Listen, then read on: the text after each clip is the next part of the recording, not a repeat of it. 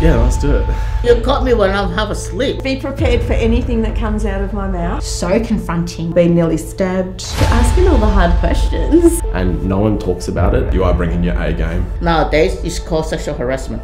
You have a tumour, I'm your girl. I've had a patient strangle me. The mental health system in Australia is not great, and I think that's not helping the situation. Different roll of the dice, I always say we could all be in someone else's shoes. I almost gave up too many times. I'm gonna fucking cry just talking about this, but...